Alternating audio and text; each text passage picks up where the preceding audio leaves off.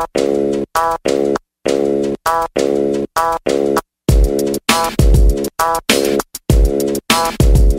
to Nervous Rex. We're sitting here with the one and only Santino Rice, my friend of many years now. Many. People know you from a few things. Project Runway. Correct. More recently from RuPaul's Drag Race. Correct. And overall, a health wizard of sorts. And we're sitting here looking at your wild Living Foods drink selection you brought for us. That's right. You want to talk about what are we looking at here? 2.5 years ago, I opened up a restaurant with 3 friends called Wild Living Foods. It's in downtown Los Angeles.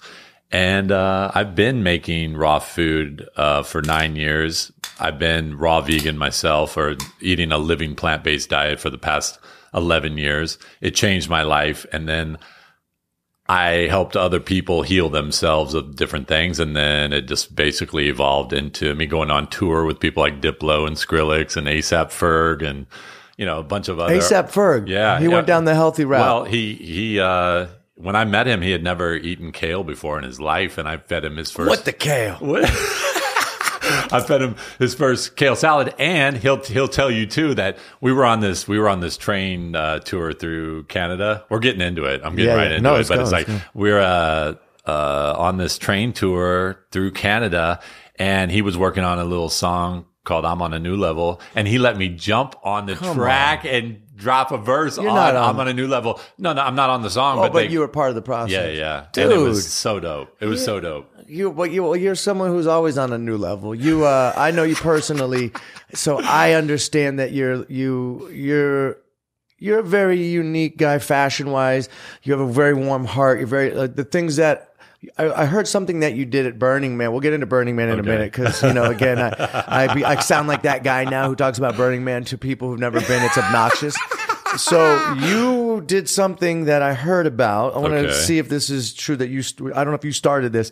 So basically what you do is if it's somebody's first burn, you have a letter that you bring while they watch the man burn that you give to them. Is that your move? Sure, that's my move. Explain that because I think it's a beautiful thing you do. You know, and this coconut water is amazing as fuck. I know. It's this baby Thai Koki. Yeah, dude. Young Thai coconut. Why are these the best ones? Well, these are the best ones because they're not pasteurized, and so anything that comes out of a box or a can, coconut water, that it's garbage. That's fire, right there. This is the closest thing to human blood plasma. Oh, that's right. Like if you were like somewhere, one regalia off of blood. Yeah. So if you can basically get blood transfusion with coconut or coconut water or saline solution. Those are the only 3 things that can go in your veins. My friend Dr. Chris Ryan's wife. My friend Dr. Chris Ryan's wife saved a man in Africa with a coconut. Yeah. Saved his life. Yeah, plugged a coconut right into him. So sorry to cut you off. Let's go backwards to you doing the Burning Man letter of love. Yeah, so, you know, one of the nicest things I could think of to give to someone, especially friends who have everything, or like we can all, you know, kind of get whatever we want whenever, you know, it's like really what you want to hear at the burn is some love from close family members. And so, you know, sometimes I have to like find people's parents on Facebook, or sometimes I know their parents, so I can just hit them up or find their sister or whatever. So I contact them. I get them to write a meaningful letter, or say like, hey, what would you like to say to your son or daughter at this time? And like, I would really love and be honored to present this to them while at Burning Man, you know, and while they're watching. Is it always while the man's burning? Or okay. Sometimes it's like sometimes people's birthdays fall on that week, and they're not with their family, but it's their birthday, and then you're also at the biggest party in the world, so your birthday kind of gets overshadowed like, during the birthday. Right. So like Echo's birthday was at the burn, but she's too young to know the difference. Yeah. I think it's a beautiful thing that you do, because I watched our good friend Austin do that, because I just met Austin on this trip, so I wasn't in his life yet to get the letter, but I watched him do it for everybody else, and it was a really cool thing. And then he said he learned it from Tino. Yeah, and he's my little brother. Yeah, he's your little protege. Yeah. Let's let's go backwards a little bit. You and I have been in LA. Everyone kind of knows everybody. Yeah. You were frequenting me and Mickey Avalon shows at one point. I think I remember seeing you like, out in the crowd, and people were like, "Dude, Santino's here!" Like before we were really even friends. Dope. And you would come to our show as a fan of me and Mickey, and you were there supporting us. And I was in Mr. You were Right. Mr. Right video. I was in the Mr. Right That's video. right. Like. This is even before then. I think you were at the shows. I remember seeing you out before Mr. Right video. Yes. So you've been a supporter. So I've been a fan of yours since 2002. I mean, I've known of you before that. Right. Okay. Like we're the same age. We came exact up at same the year, same 74. time. I think I've you're known of August you. 20th. I'm July 20th. Yes. We're like pretty close. Yeah. So, in 2002, around the time that I met Tony Ward and Greg, remember, like the whole crew. We had that demo of yours of the 13 songs, and like I still have it. I know I still have it. I was like looking for it, but it's like I have boxes of just like CDs and tapes, and I'm like, I'll find it though, because you're one of only a few people that has that, and Tony's obsessed with it. He loves it. It was the soundtrack of our lives, like for a good couple years. That makes it all worth it. That's why I do it, because I never expected to monetize or tour the world doing music. I did it for my friends to drive around and smile and laugh. So we laugh and laugh and laugh. It's that's all good. I wanted. So that's good. And can I tell you, like, let's just chill for 1 second, because I want to just tell you like how much I love you as a human being in Hollywood. Like I know that a lot of people maybe, know you from the show, know you from TV, movies, music, Dirt Nasty, all that. You are such a lovely human being, and you always were like a professional. Like I've seen you perform at like a Christmas party on a chair for like 5 people. Were you at that? Was that Tony Ward thing? You were there. That was a tough one. That was a tough one. And I was just like, this dude, man, like. You keep your word. You showed up for that party, and then it was like it wasn't quite going on, but I think you were like double booked that day or something like that. You had to go to another party in the hills or something for it was a Christmas like thing, whatever, holiday parties. But you showed up. It was like kind of one of those kind of things where you got to hook up the XLR cable. Yeah. We need the adapter from the XLR cable to the 1/4-inch jack or whatever. But you just stood on a chair and you performed for this party, and I was just like, that motherfucker is ill, dude. Like so ill, dude. That's right, you were and there. So and brother, like even before, like I would say, so I knew your music, I knew that, and then I remember the first time I actually met you, like I don't remember that. Where was it? I know. It was on Las Palmas. I think the club was called Las Palmas. Yep.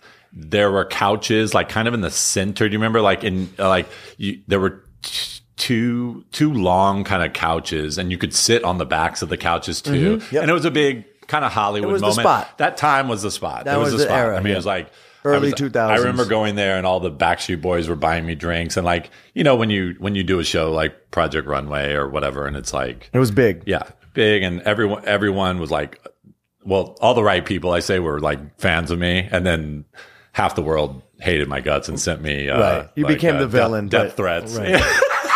Yeah. So it's either it was either one or the other, but it seemed like all the right people I was meeting and connecting with on a level that they understood me and understood my sense of humor and all that. Right. So I'm sure you've gotten plenty of people not not very happy with your language Absolutely. or your sense of humor, whatever. Right. So you just deal with that. But I was there at that party, and you were too, and we met. I think it was like for Surface magazine too, or something, if I remember. But everyone was there, Cobra Snake, and it was a time, definitely a time. So a moment in time.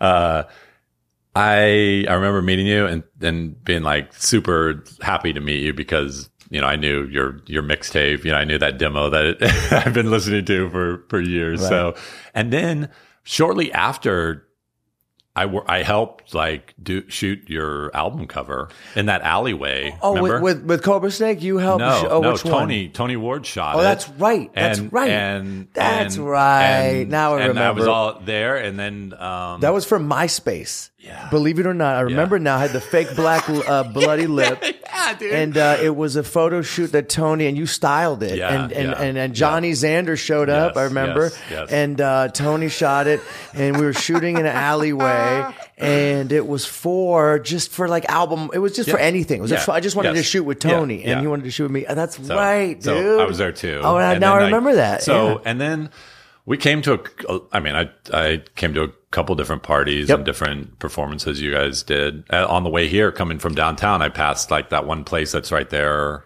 Which one? Where we played live music? Oh, was it LAX? No, that was Las Palmas. I was going down. What street were you on? I was coming down Sunset, and it's that place that's it's in that food court it's in that shopping center where there's like an Aldi supermarket or something, but it's over by like Zankow Chicken. Okay, do you know where that is? Yeah. I'm trying to remember what it's but all it was a blur. it's this venue that it doesn't exist anymore. It might be some kind of like that's 15 years ago. We're talking. Early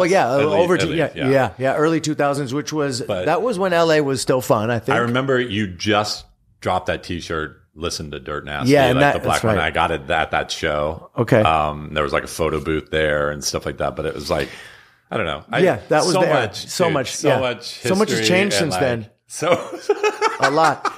So let's even go into a little bit about you and how you became raw vegan. If you don't mind talking about it, if you don't mind to disclose this information about it was a health situation that you had that thrust you into this lifestyle and diet, which saved your life. I mean, absolutely. What happened? So around the time when I was 28, I started getting really horrible rheumatoid arthritis. Which is what now for us people who don't know? Rheumatoid arthritis. Yeah. I mean, you first feel it as like super achy joints. A lot of people have it and just kind of say like, oh, it's hereditary, because kind of like most people, if you're lucky enough to grow old, you probably will ultimately have rheumatoid arthritis at some point or some achy joints or like. It's basically what arthritis is. It's like if someone says I have arthritis, it's usually rheumatoid. It's usually rheumatoid arthritis. All right. So then, come to find out, also I had psoriatic arthritis, which shows up on your skin as psoriasis. Got it. It also is kind of a degenerative, bone disease of sorts. They're all connected autoimmune diseases.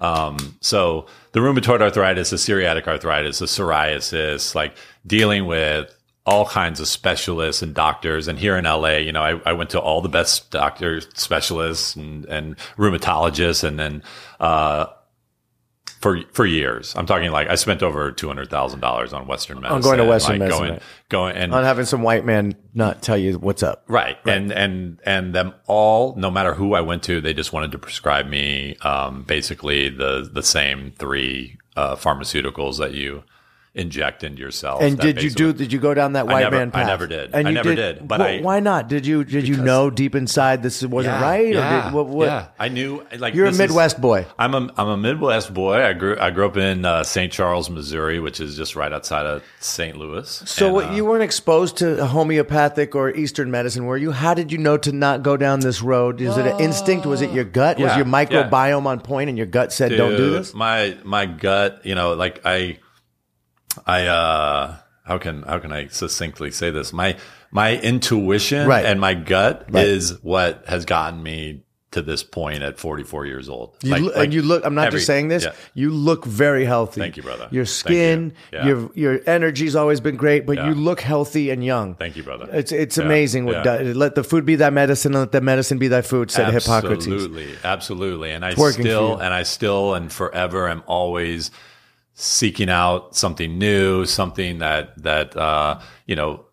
I think I'm just open. You're a curious monkey. I'm like, we're both like that. Super curious. We're the curious monkeys. Super curious. So, last year I did a juice fast for 111 days too, So I've done 40-day water fast. I've done 111-day juice fast. I've I've been raw vegan. I haven't eaten any animals or byproducts for 11 years, you know, and I've never felt better in my life, you know. So I feel better now at 44 than I did when I was 28, and I was super arthritic. And if it would rain for 3 days in LA, I would be in bed for 3 days. I couldn't even move. Was that bad? I felt like a 1,000-year-old man, like all curled in on myself, and like, and because what happens is the barometric pressure drops, and then the pressure in all your joints just swells up, and you're super inflamed. And ultimately, I found my saving through reading a lot of books and any information that I could get my hands on, everything from the Gerson therapy to eating right for your blood type to, I don't know, like stacks of books taller than me. You did the homework. Did just reading as much as I could, and everything that I read, even I'll say also spiritual doctrine that I read as well. I feel like I can tell what is true and what is false, or like what came from what is divinely given and what was man's ego put into the equation. And so I read things and I go, yes, that's true. I'm going to do that. And I just made a list of all the things that I was going to do with my life and my lifestyle. And I started to apply those things to my life. And it took 2.5 years for me to reverse all those things, but I got rid of all those things. So that was my knowing and my connection to a living plant-based diet, and through juice fasting and through, putting all these superfoods in your body, and just not signing up for the same okey doke of everyone doing the same thing, of the taco truck and the Korean barbecue and the pizza place and the this and that. And it's like, that was killing me. That was poisoning me to death. And not only, so I was dealing with all this autoimmune stuff. I had an endoscopy in my small intestine. And now, what's an endoscopy? An endoscopy is like they send basically like a camera and like a little, clippers or, tweezers or something. Like they take they can get a sample of your small intestine. Right. And they can also check it out. My small intestine was super inflamed. Like there was so much inflammation. And basically what was happening was, I had celiac disease my entire life. I had a gluten intolerance that's so bad that every time I ate wheat, barley, or rye, or had a beer or anything with those grains in it, that my body would fight it as if I would just eat. So you're truly gluten. You can't have gluten. Whereas I think a lot of people just like people say, "Oh, I have AD." I think people say it without really knowing. You really cannot have gluten. And so, I don't test it now, but I think if I did have gluten, I would be okay, because I no longer have that inflammation in my gut. I don't have that inflammation in my small intestine.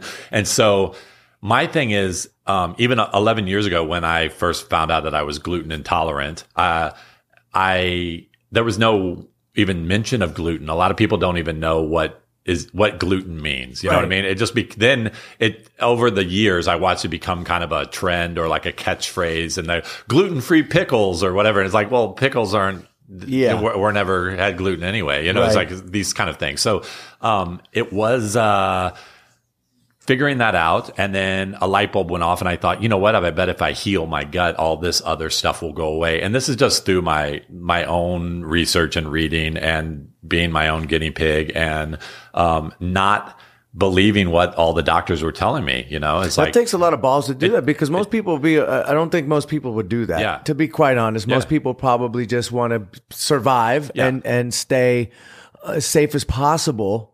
So, but the downside of all these pharmaceutical drugs, like they even say it on the package, like may cause brain leukemia. Right. You know what I mean? And millions of people in the world are on these. These are like $1 trillion drugs. Yeah. And ultimately, if you just went into the woods and drank water for 40 days, you'd probably reverse a lot of the things that you are sick with. Oh, yeah, it's so crazy how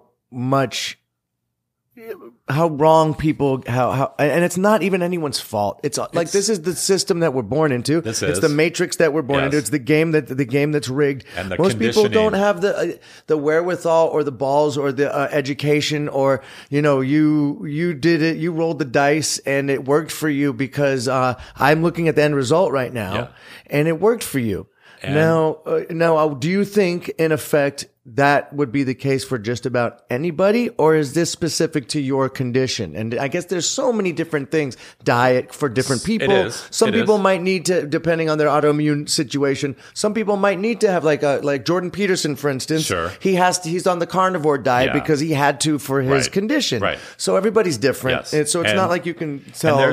And there's certain things, like even when I started on a living plant-based diet or a raw vegan diet, I also I cut out nightshades because they can cause what's a nightshade? A nightshade is that when you go? That's a food. Yeah, like eggplant or tomatoes or even goji berries. Why is that called a nightshade? They're nightshade vegetables because they're a variety of related vegetables that can cause inflammation in people who have already like a disposed autoimmune disease. So you fixed yourself, you healed yourself, that's correct. And you did it with diet and you did it with lifestyle changes. Correct. And now here you are. How many years later? This is over 10 years later. Yeah, yes. And now and you probably could have gone back to some of your other dietary ways if you wanted to, but instead you said, I feel so amazing. I look great. I feel great. I'm sticking with this routine. Yeah. And now you opened up a restaurant, which is what it's called Wild. It's called Wild Living Foods. Wild Living Foods. It's at, downtown Los Angeles. Yep. I'm not just saying this because you're here. It's the best there's the best restaurant I've had of raw food. Right usually I don't find it to be my favorite, but the food was great. Thank you.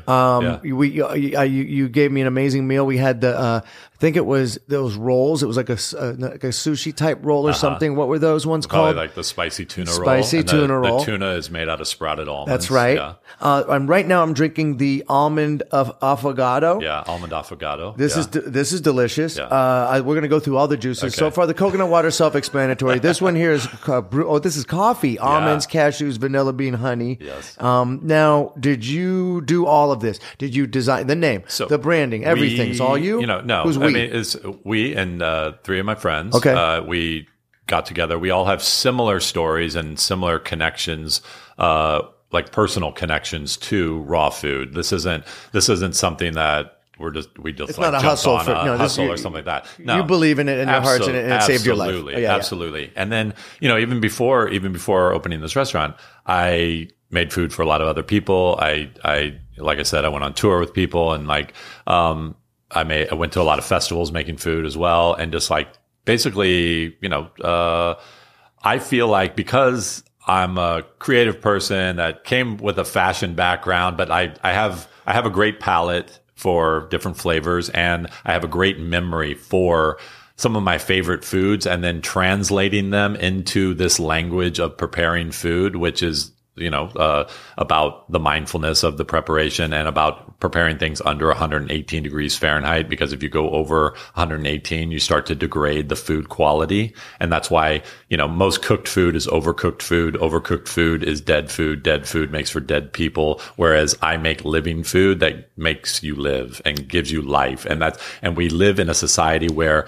most people are overfed and undernourished. It's why you can eat a whole bag of Doritos and still be hungry 20 minutes later, because you basically just ate a bunch of toilet paper that was turned into some orange triangles it's void of nutrition. And so, I know for a fact that I eat more food than like an obese American. They just eat the wrong food. There's certain people that everywhere you look, there's not really great options for eating. And then things that we used to know, even like when you look at like a chicken or an egg or dairy products, milk, things like that, my great grandparents grew up on that. It's like, yeah, but it's a different animal today. In 2019, it's a totally different thing. And like, not only, that's a chicken, but what is that chicken made out of? What's inside of that meat that you're ingesting? Like, what's inside of that milk? It's like all those things. So I have a connection to veganism or raw, like a living plant-based diet, because of my own health. And that's where it started. But then I opened up to have a compassion for all sentient beings on this planet. That came second, but I do understand that now as an important thing in my life. Now, for listeners, sentient being means an animal that has a conscience, feelings, as a consciousness and feelings, and is just as important as humans. I mean, it's like we're we're going through some times where, you know, it seems like sometimes we take 2 steps forward and then 1 step back. And, you know, it's like, we're still like, what's so boring as a person who, you know, I'm of mixed race. My mother is half black and half Italian. My father's German, Jewish, Scottish, English, Welsh, you are a mix. French, and Native American. You're a passionate mix. So this mix that I've just been this kind of, growing up in Missouri, it was weird because I didn't look like anybody else. I didn't have like a best friend that looked like me. I grew up mostly you know, I went to a private Catholic school. It was mostly white. Okay. So Right. I was treated kind of like a foreign exchange student or like I was from another planet, you know, and I'm super flamboyant. I mean, you know, I was like, You had like style, this. I was you're like tall. this. Yeah, in you stood out. Fourth You stood grade, out. you know. I'm trying Citrus Paradise right now, guys. Right Grapefruit, orange, lemon. Okay, sorry. Go ahead. And so, you know, my point being, as far as like, I don't even know. Yeah. What's my point? No, you were basically just saying that you were a different bird in your zoo Yes. that you grew up Yeah. in. Yeah. You were possibly you beat off to your own drum. Yeah. Let's just say, Yeah, all right. absolutely. And Absolutely. you have style points. You have food. The food that you've gotten into is artistic. It's not just healthy. Even looking at your branding right here, like everything you do is fly. You're Right just on. that dude. Right Okay, on. Thank you, always brother. have been. Every Thank time you, I brother. see you, you're in a great Yeah. outfit. You're just that motherfucker. Thank you, brother. And I'll be honest with you, I never really got to see too much of Project Runway or your show, but everybody seems to have responded to you obviously very well because you've parlayed that into a career. Yeah, absolutely. And at what point did you make the transition from saying, "Hey, you know, I'm in the fashion world"? Because this is years after Yeah. you already made the decision to save Absolutely. your body and Yeah. your mind and your soul and your spirit with your diet.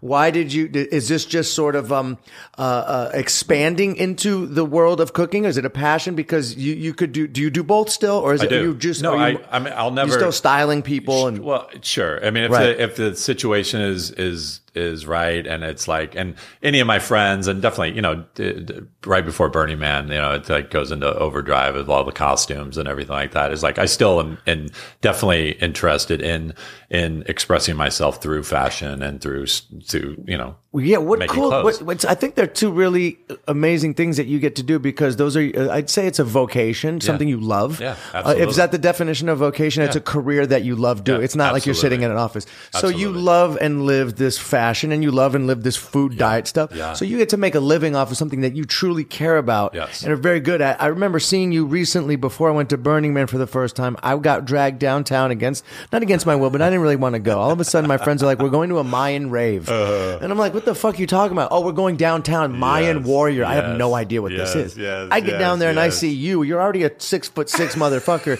and you have a Mayan headdress on, bouncing around. And I'm like, "Is that Tino here? What is he doing here?" And you're like, "What's up? Are you coming?" And I'm like, "What are you guys talking about? This is the best art car at Yeah, Burning Man. This is yeah, it." yeah. And they had to keep it low because the Yeah, neighbors. It yes, was like downtown yes. LA.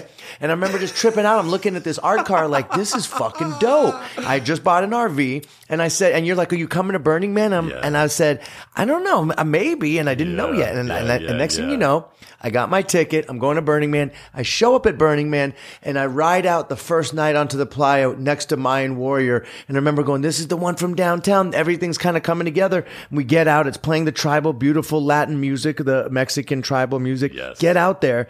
And I'm looking around and I say to my friends, I go, "Are all the art cars this dope?" I thought that everyone was like that. And everyone's like, no. This is the one. Yeah. So I remember in my mind, I'm thinking, "Oh, dude, this is just going to be all these." And then, of course, there's beautiful art cars, sure. other ones Oh, like yeah. that. But that Yeah. was like the one. is. So Yeah, my it is. first experience of Burning Man was off of Dope. Burning Man at Mayan Dope. Warrior downtown. And you were there. Yeah, you were like yeah. you were like the dude there Yeah. just killed. You were just Yeah, pumped. yeah. And you looked so dope. You had like the outfit on like as if you were a Mayan warrior. Well, yeah, and You had that, the you know headdress- that whole headdress was made out of real flowers. You remember that? I don't That was- remember. It was all real flowers. It that was I made. dark, Yeah. and then did you wear it again at Burning Man, or was that a fashion faux pas? No.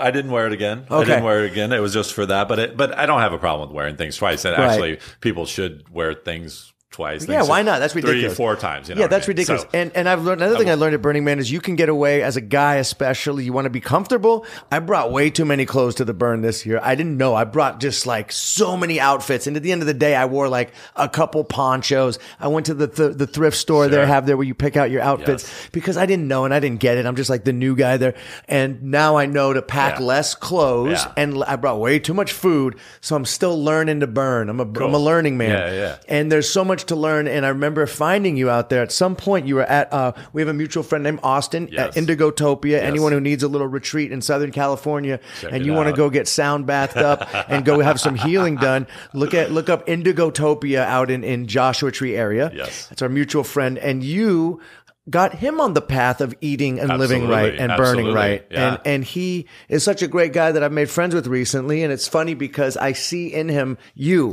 and you've taught him the way. Yeah. And it's cool to see because he's spreading the same message, which is beautiful and healthy and positive and it's healing and everything you guys are about. I'm about it. And I grew up in San Francisco around hippies. I've been around that shit my whole life. I know when there's bullshit and people use it for the wrong reasons. And I know when someone's fake as fuck or someone's real. And you guys are really, you guys walk the walk. Right on, and so I support it. I'm happy to be your friends. Yeah. And I want anybody out there, if they need a little break, look up Indigotopia. Just look it up. Yeah. It's out there. Yeah.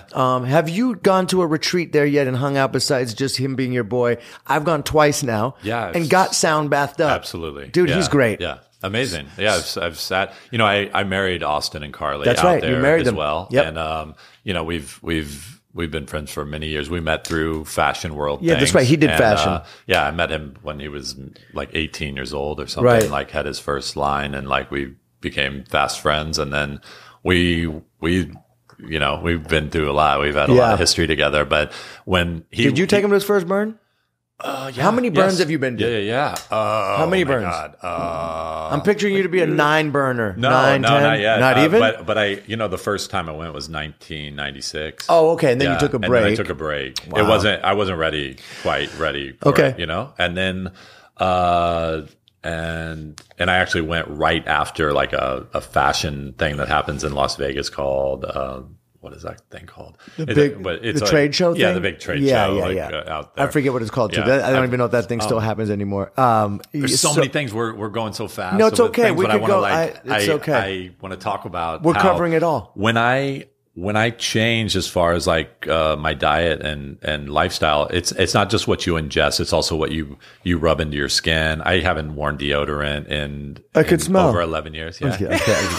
I'm just kidding. And so, it's like, I don't even, because I don't eat all the cooked food and stuff, like I don't have, I can go, even at Burning Man, you go for a while without a shower necessarily, and like, I smell amazing. It's like, it doesn't, I don't smell the same way. I have to have like a different body odor. You're not putting all those poisons in you. No. Okay. Can we go backwards a little bit? Because you have to understand that most people listening, including myself, might not be familiar enough with what raw means. Now, let's explain to me and to my listeners that a raw diet, you said it's 118 degrees. Yes. Anything under that is considered raw. Anything cooked over 118 is no longer raw, and the food is dead. Therefore, you're ingesting dead energy. Correct. And as we know, everything is energy and vibrations. Everything. And if you're eating that, then you become that. Yes. You are what you eat. Yes. It's cliche, but it's true. Yes. So let's start there with this is 101 raw diet lessons for the listeners, including myself.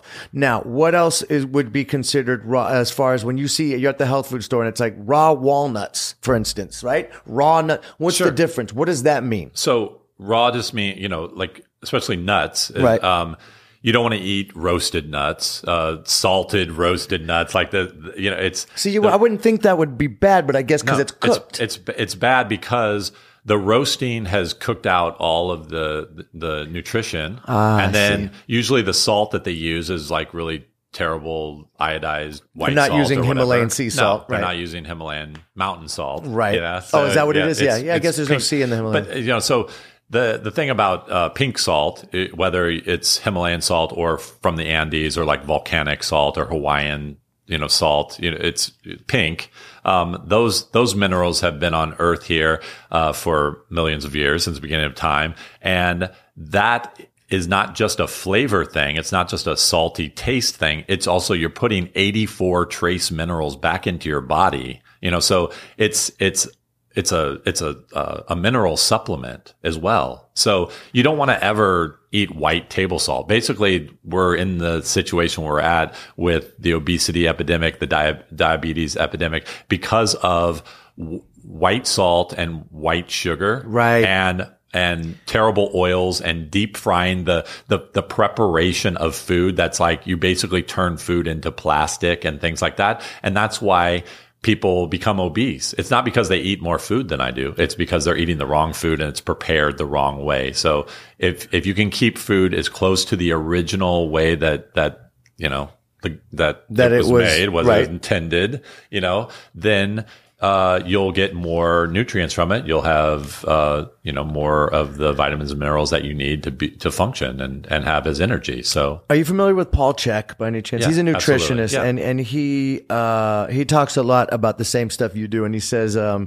for instance, here's another one: is that if you're going to drink a glass of water in the morning, put some Himalayan salt into the water, because otherwise you're just drinking water, which goes right through you. But you need some mineral component, which is essentially what Gatorade and all these sports drinks are selling you with sugar in it. That's the electrolytes that you need, are really just minerals. No, absolutely. So if you were to just take a glass of water and put some lemon and sea salt in there and stir it up, that is the best way you could hydrate. Some apple cider vinegar. There you go. I do that. That's a good morning one, right? Flush it out. Yes. You have gone down this health path. You've gone down the fashion path. What else do you see yourself doing besides one day moving to Bali with me and starting a cult? Yes. Well, what's in your future? What do you see happening? There's definitely that. I imagine also like a place of wellness that also combines like float tanks and Lucia lights and having the raw vegan cafe inside of a basically like a Korean spa, but I love it. Super dialed up. And I love it. I see you doing that. You lay on amethyst beds and you have like this fully healing experience. You can stay for days, you know. Oh, I'm not leaving. And do you see yourself in Bali one day? Oh, absolutely. Okay. Yeah. So we talked about this recently. You have your dog, you have your restaurant. I don't think it's time right now, but I see the near future, it's coming. You disappearing in Bali and opening up a place that has these dietary, and obviously you're going to be looking fly as a motherfucker. Yeah, absolutely. The Bali style. I mean, dude, you just got like, it's the dopest place in the fucking world. Between Burning Man and Bali and your diet and your whole thing, like you're already you're on your way there. Yeah. I am just catching up.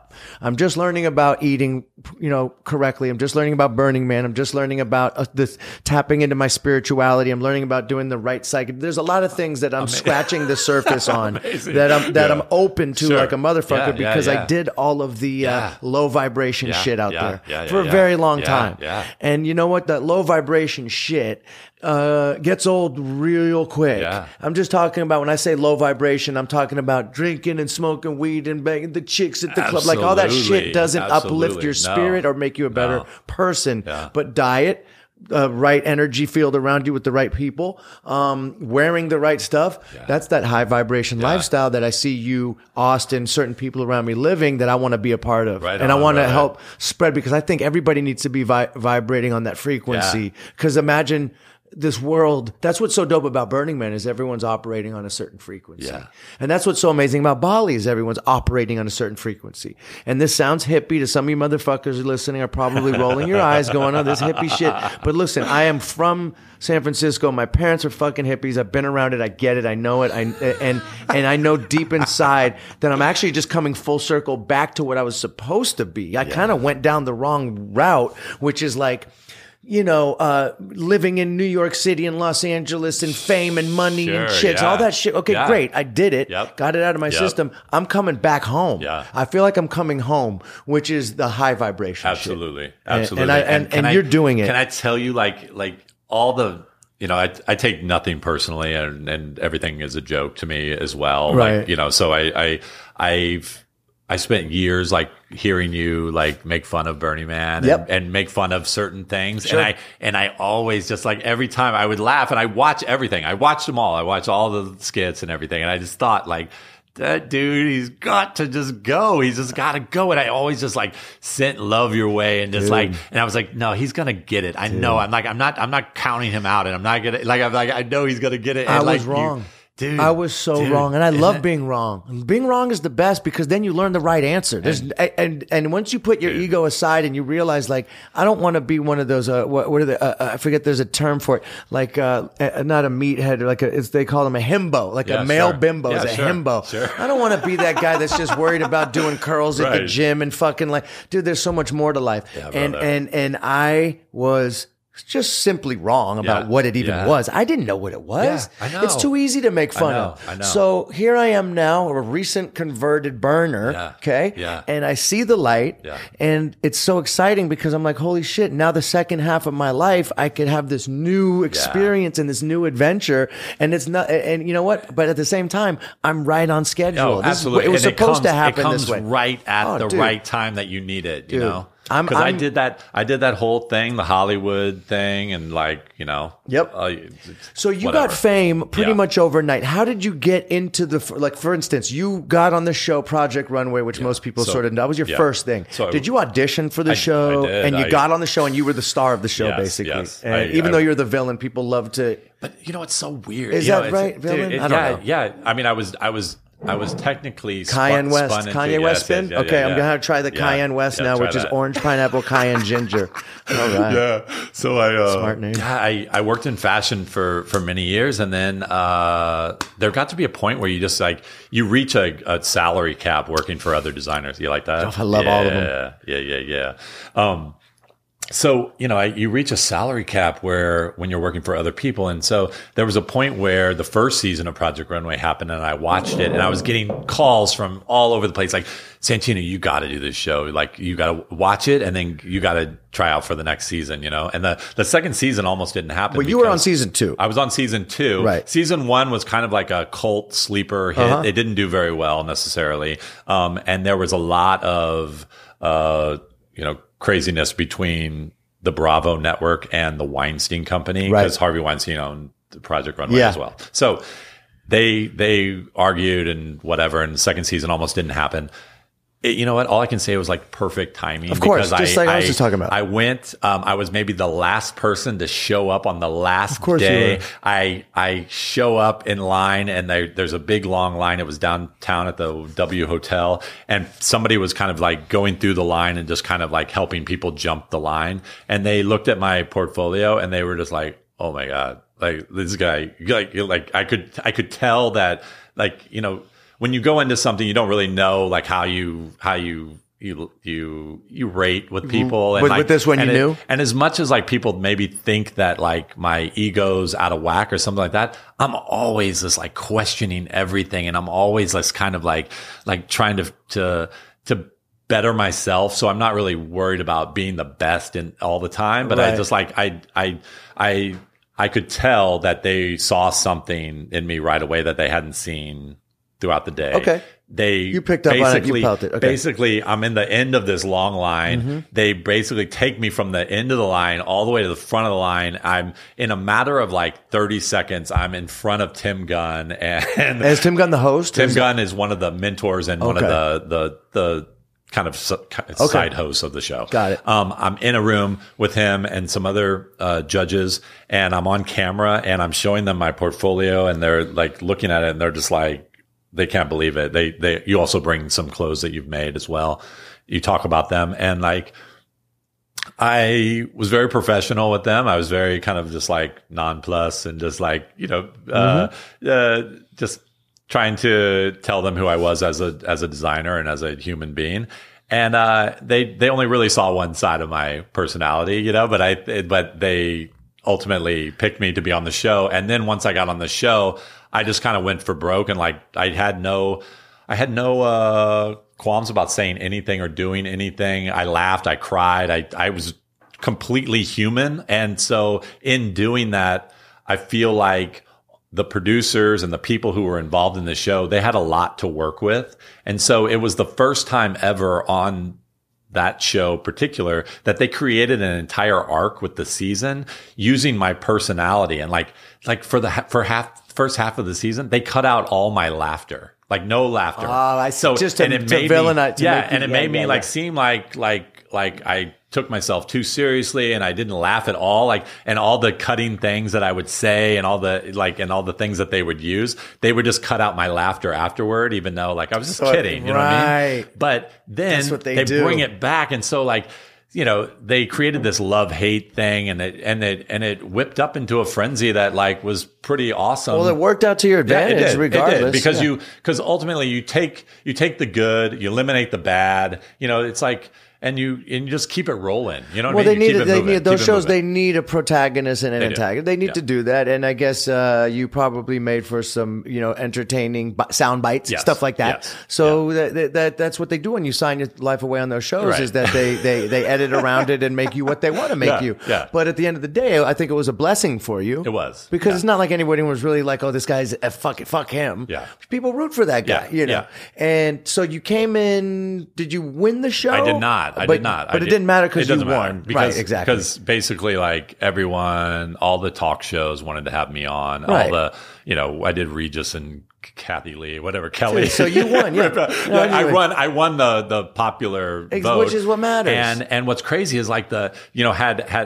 there was a crazy contract too, which like I can talk about now, but it's like the contract for the winner of Project Runway at that time, you basically had to give a percentage of all of your lifetime residuals to the Weinstein Company for kind of putting you on. You know what I mean? Yeah. It was like a crazy backward contract. And so I didn't want to win. Like when I went back to New York to show at Fashion Week, is like I was proud of what I made, but I also like kind of didn't want to win. I didn't want that to mess up all the good that I'd gotten from just being on the show and where I saw my career going. And I just really felt like $100,000 isn't worth signing over your life for the rest of your life of every garment that you ever make that you're going to give a percentage of money to. And I was to someone else for doing that.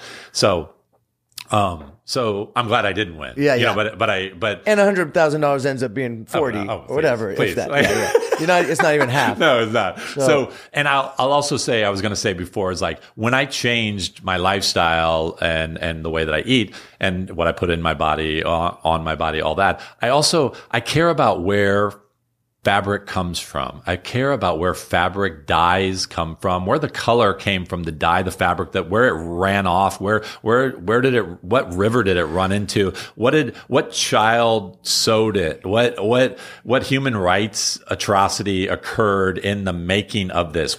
How is it we can have something so embroidered and detailed and beautiful cost $12.99 at H&M or Forever 21 or these fast fashion places and we talk about plastic waste and all the landfills and all that and plastic in the ocean, plastic island, whatever. The biggest thing is fabric waste. Really? Fabric waste is way more than plastic. What's fabric waste? Like a clothing item that's been discarded? What do you mean fabric waste? So we've got, in America especially, a lot of clothes, you know, when you buy a $12 top, it's maybe going to last 2 or 3 washes, okay, right. You know, and then or you just get old. You wore it on that date and then you never wear it again. You know, it gets thrown in the bin. That's more so than plastic bottles and stuff. Yes. Is it really? Yeah, because you've got the garment, but then imagine cutting out the pieces that a garment gets sewn from. Right. You've got all that waste fabric that hits the cutting room floor. Of course. So you've got all that, and then I never thought about that. So. It's crazy the amount of fabric waste that is produced by the fashion industry and the dyes and all the chemicals and then you think of something like, oh, bamboo fabric was really popular for a while. It's like, well, yeah, it's soft and nice, but you know the amount of chemicals that it takes to turn hard bamboo into fiber that is woven. I've never thought about it. It's crazy amounts of chemicals. And then there's a crazy, blueprint of gasoline and everything else of shipping that bamboo fabric from China and all over the world. And the people who make that that fabric, and like it's crazy. Well, it's how crazy. do you? Okay, so let me ask you something. It's so hard because I'm starting to become extremely cognizant of how much plastic I'm wasting, how much of this bullshit happens, and how is it that we are supposed to? I mean, obviously, if everyone does their part, it helps. But at the end of the day, it feels like everybody's going to leave a footprint somehow. Yeah, you will. So what the And fuck you is? will. What's the answer? So is it just to do your best for you? Do your If best. everyone just do Yes. like, for instance, Yes. now when I go buy a bottle of water or something, I'm picking the glass one. Absolutely. Start there. Absolutely. If I'm, even I'm just if for I go the get environment and for your health. There too, you go. because Exactly, there's right. all these little like Of pieces of course. plastic in the water that you're ingesting. Yeah, that's no good. So that another one I do now is if I go, let's just say I go get a coffee at Starbucks and they're like here or take away or here. Usually I want to take it away. Now I'll say here if it's not plastic, so I drink it there real quick. But if I do take it away, I don't get the lid or the straw. Right. So Okay. That's so cool. little things Yeah. like that add up. does. That right It does. there It does. is 40% less plastic that I just walked out of the store with just by making that decision. Absolutely. So everybody thinks that way. I think that's pretty much all you can do because it's not our fault that we're born into a rigged game that has all this bullshit provided for us. It's so fucking hard to get around it. Well, it's fucked. I mean, once even you work this your way plastic, into like, it's a convenience, once you work your way into a certain kind of convenience, it's hard to go back. Yeah. It's kind of like once your standard of living is a certain way, it's hard to just once you go black, you never go back again. yeah, No, absolutely. no, or it's like they say, like one that I learned. I remember I got to fly on a private jet with Charlie Sheen, and he said to me, he apologized to me, and I was like, "Why are you apologizing?" And he goes, "Well, once you go private, you're fucked because now everything else sucks. Now you have to, even if you go first class on United, now you know what you're, you know what I mean? Yeah. It's kind of like this, or that's how I was looking. Like, what's the worst part about flying private? Not flying private anymore, right? You get Luckily, spoiled. I can fall asleep anywhere. Oh, are you one of those? You're an oh, easy oh, sleeper, oh, and you. Oh yeah, I saw you sleeping at Burning Man in the sun, outdoors in a beanbag, like you're breathing in the dust. I was like, "Is that Tino?" And you're just laying there, and I was like, "Oh my god, that's Santino!" That was you sleeping at noon. I'll just crash out. Could we quickly talk about your Burning Man exit strategy this year? I heard you briefly tell me about how you got out of Burning Man with some strangers. You first of all, I love how you. I went to Burning Man alone. Yeah. I'm a real one. I like to travel and do shit alone and have weird experiences and go way out of my comfort zone. Sure. Tell me how you exited Burning Man this year with some strangers. The cliff notes. Give us the quick. Yeah, I love your stories. Going to Burning Man, I've done it all different ways. I've done it in the super expensive RV, and then I've done it in the small one-man pup tent. And so I learned kind of like how to navigate it. I learned what I need and what I don't need. And I brought a lot of my things in this RV that was meant for these DJs who Diplo was bringing to Burning I saw Man. you at Diplo next to my camp. Yes. You were in a tent. Were you in a tent? That was a tent camp. I was in a very dome. nice I was in a tent. big The dome dome. tent. Yeah. So I drove the RV. This might be my favorite one. Sorry to cut you off. nice? This one is called Spicy Sandia. Yeah. And this is watermelon and Sandia. Sandia. Yeah. And this is watermelon and cayenne pepper. Holy shit, what a combination. Isn't that I'm sorry to amazing? cut you off. That was very rude. Continue, Burning. And so I got to Burning Man in this very nice RV that I did not stay in, but I got all my stuff there. And then I just knew I was going to wing it. I knew I was winging it to come home. You're and so wingman. I had a lot of friends who were there. I probably know about 2,000 people every time every burn, easily. You could do. You wouldn't remember all their names, but no, you know but I them. know a lot of and there's been years in the past where like I didn't have a plan necessarily to get back either. Like I got there one way and then I ended up leaving to go to Portland, Oregon after with some friends of mine who live in Portland. And then I flew from Portland back to Los Angeles or whatever. It's like you travel right. So many people overplan, and I'm a big fan of let's just say, for instance, you're going to Southeast Asia. What I'm a big fan of is, okay, book your ticket, get a hotel the first 2 nights and figure it out from there. Not okay, we're spending 6 days here. We're spending 5 days. No. Let the wind take you wherever the fuck you go. And that's one thing about being a solo traveler is that you don't don't have anyone else dependent on you because some people don't like to travel that way. No. I travel that way. Because here's another reason why. Let's just say I'm out, like I was just in Bali for a couple weeks and someone's like, hey, Friday night, let's do this. I go, you know what? That's 5 days from now. I don't know if in 2 days I'm going to be on some other island and I don't want to let you down. So could we not make plans that far? They're like, it's 5 days away. I'm like, dude, that's very far. You know what I mean? Yeah. I need to keep my shit open and not have anyone affected by my decisions. Absolutely. And it's not like, oh, I'm upgrading, doing better. No. I just want the wind to take me where it takes me. Yeah. So you're like that. Yeah, absolutely. Okay. Absolutely. That's the way to go. And that's why also when you went to Bali, I was like so happy for dude, you. And you were like, coaching me along the whole way. You're on my Instagram every day, like, go this place. And then I'd go, and then you'd tell me, go to this place, go to this temple. And I would. Yeah. Oh, dude, so you were great. So and I still say Om Swastiastu. I got everyone saying that one. I even learned Om Swastiastu. I even learned, I learned another one. I learned a couple ones that really got them to smile. I wrote it down. I learned to say, let me see if you know what this one is. I just made a short, every day I made myself learn one new phrase. Awesome. But Om Swastiastu was the one that you walk in and here's their reaction. So say Om Swastiastu to me. I'm a local Balinese.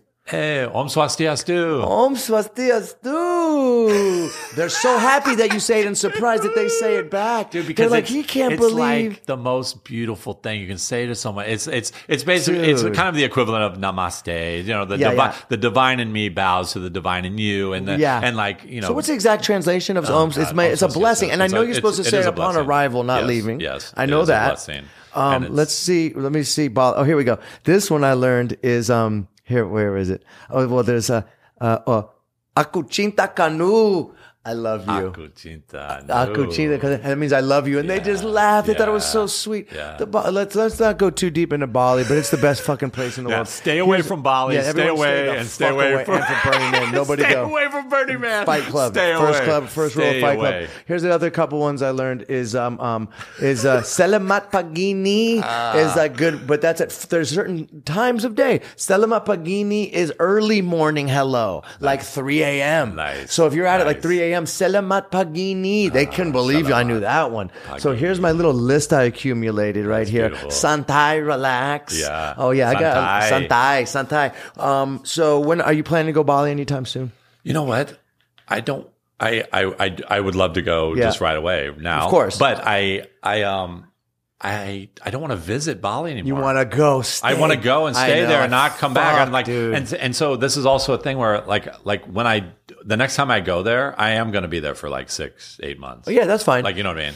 And so Burning Man or Bali? Can you do both? That's the thing too. Yeah, can you do both? And you'd be able to work out there, I think. So many. I have so many friends who they live between LA, Paris, and Bali, and there's a way to do it. Basically just fly around the world all the time, and they make a lot of their jewelry and their clothing in Bali. They create a lot of art in Bali, make a lot of music there, and then they come back to Los Angeles. And there's a way to do it. Yeah, there is a way to do it. There's a way to do it and have a balance. And I was actually like, I think it was very Western and greedy of me. And I was looking at land to buy something out there. And then all of a sudden I realized I talked to my business manager and I talked to a couple other people that are like, look, do you really want a stressor of having a leaking roof 12,000 miles away? Just go rent a villa for a month.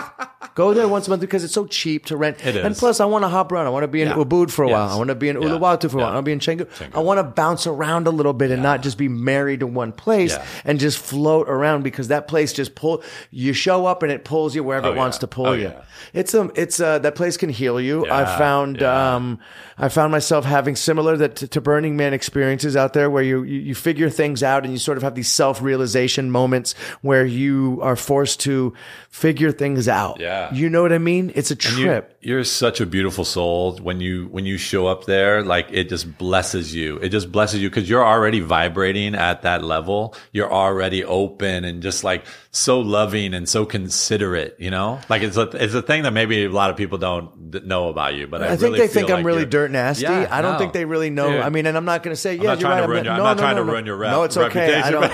Look, but you're lovely, dude. You're lovely, and when you show up, you can take you anywhere. You know what I mean? Like you could introduce you to like anyone in any situation, I think you would be fully and totally adapt. comfortable and Right. adaptable. I could go to the hood, and I could go to a Beverly Hills opening of a jewelry shop. Yeah, and the same goes for you. Yeah, Yeah, absolutely. And that's like, Right. and it's in any time that I think about my closest friends too, and it's like it's people that can flow and do that Yeah. with me. Like Flow I can is be a good word, yeah. I can be front row at Christian Dior, and then I can be in this crazy like underground techno party in Paris where they only let in like 80 people, and like it's super grimy, And then with ASAP Ferg in an alleyway. Yeah, totally. whatever, you know what I mean? And it's like, and Not everybody could do that. No. Yeah, that's a unique soul. And it's not being phony or anything No. like that. It's just it's like, you know what it is? It's like all being like those water. things, You're all being those like water. things have been in me my whole life. Yeah. Like name any 80s rap group. I've seen them in concert like 3 or 4 times. Right. Like my first show,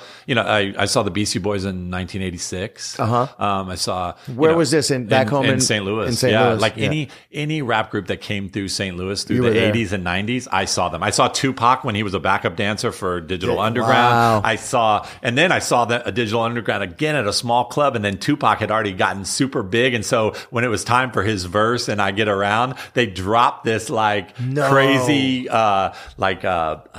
screen where it looked like he was like via satellite. Get out of here. Yeah, That's but amazing. it was. So you've been through it. Yeah, you've been in all genres, cultures, all types of things. And do you feel that of all the scenes out there, because I've been lucky enough to be, like you said, I've been everywhere from the Paris runways to the alleyways of New York and hip hop, with Stretch Armstrong listening to some ghetto rap, record break to like being in to being in like the slums of Rio de Janeiro. Right. Like I've been everywhere, and I feel that of all the places I've been on this planet Earth, that the one place that, and Anthony Bourdain said this too. They said to Anthony Bourdain, someone asked him, "Okay, you've been everywhere on the planet. Yeah. Where would you, if you had to live one place, where would it be?" He's, without missing a beat, Bali. Yeah. Without even a question.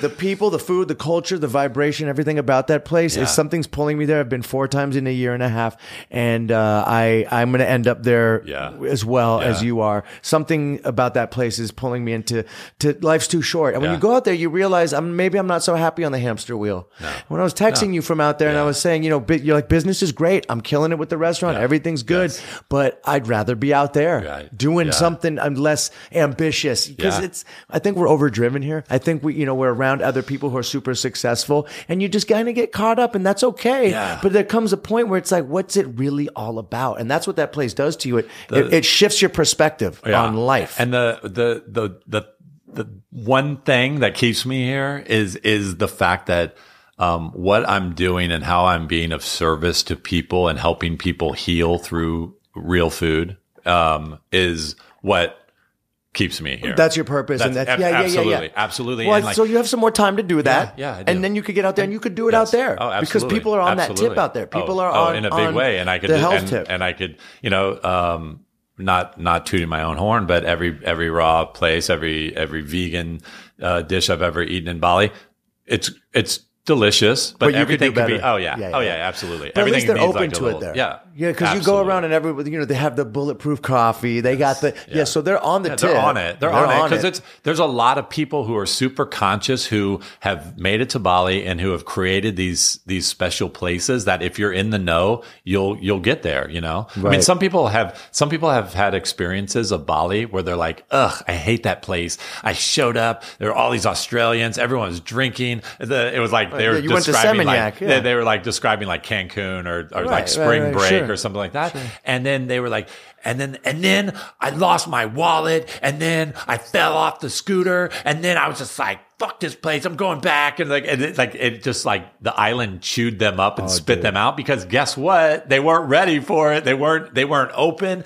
You can't come there and like fake it. You can't come there and be like a crazy American tourist where you just like are being horrible to everyone and like, no, I didn't want that one. I want that one. Yeah, and like, doesn't it's fly. like you will get chewed up and spit out, even as nice as they are, as lovely as they are. There's like spiritual energy that is all around you everywhere you're at. Like, I don't know if you've ever, I don't know if you got a chance to eat the psilocybin there.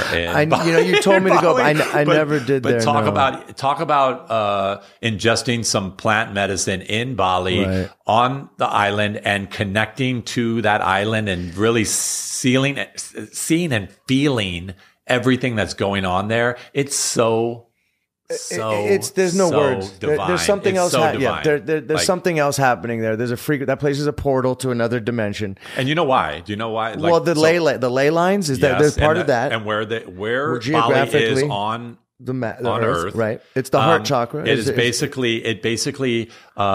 There's places on the island which clean the air, places which clean the water, places which clean the earth, places which clean the fire. Crossroads, right? Like everything right there. And so, it's when you go to places like, I don't know if you've been to Cambodia either. My brother lives in Cambodia, and never been to Cambodia, but I've been to Thailand and I've been to Angkor Wat, right? And the temples there. And never been there, but I get it.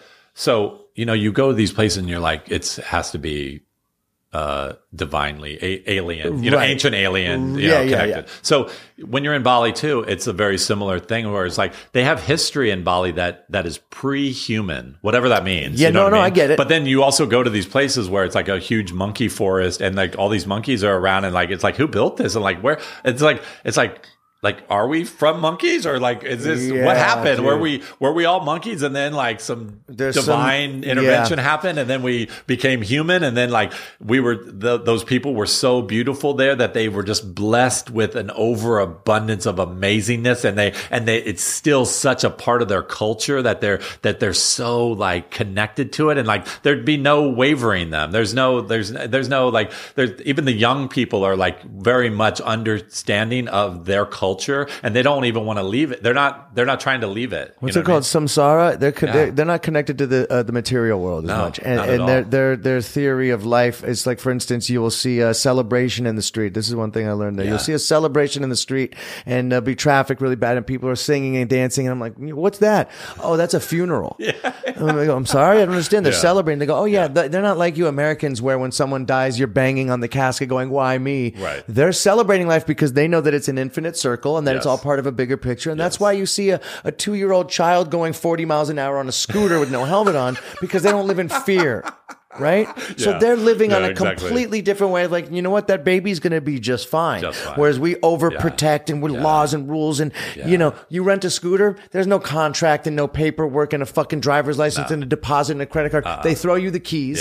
No helmet if you don't want to. Park facing backwards on the other side of the street. And guess what? Pay us when you want later, maybe. We don't give a fuck. Amazing. I saw, dude, this is in a nutshell. I'm going to wrap it up with this because we're, I got to go to this other thing in a minute because I could talk to you forever and we'll do part 2 another time. Okay. But this sums it all up for me. Is I was in Bali and I was driving to meet some friends for like a karaoke night in Seminyak. And there was a big fire, huge fire burning. And all of a sudden traffic's being redirected. Everyone's, fire. So we show up at the bar. We get there and everyone's like, oh man, you see that fire a few blocks away? We're like, yeah, we just drove around it. That's the owner of this bar. That's his house. So we're like, oh man, what are the chances? That's crazy. And this guy comes strutting in and they go, there he is. So the owner of the bar whose house is still burning behind us. There's still smoke and embers in the air. And he walks up and he's just totally relaxed. I'm more upset than he is. And he's completely relaxed and he's like, hey, and someone introduces me and I'm like, is that your house burning right there? And he's like, oh, yeah. And I go, oh my God, I'm so sorry. Are you okay? He's like, yeah, why? And I'm like, because your house is burning. He goes, oh, no, but nobody got hurt. And insurance, whatever, it's fine. It's fine. Well, I'll get another one. And he gets on stage and proceeds to play guitar during karaoke night. And I'm just looking at him and I go, that's it in a nutshell. I was more upset than he was. Yeah, totally. His house is burning behind me. He's on stage having a smile and a beer and he's it's already over. Dude, that taught me so much.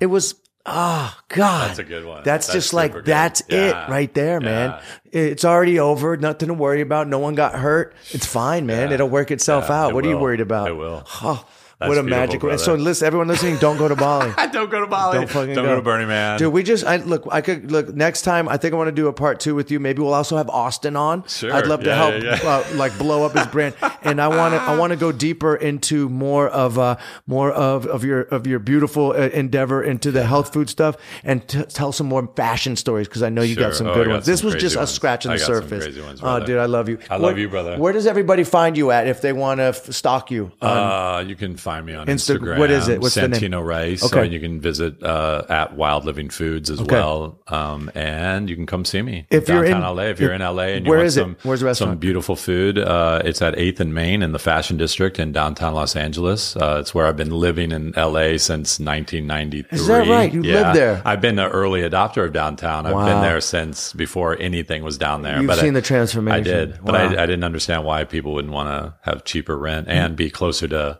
the fashion business, which I could walk to everywhere that I went. So, well, dude, it's good to see you doing your thing. Love you, and everybody, love. Anybody comes to LA, please go check them out and go get some healthy food and live a healthy, happy life. One love, suck your own dick.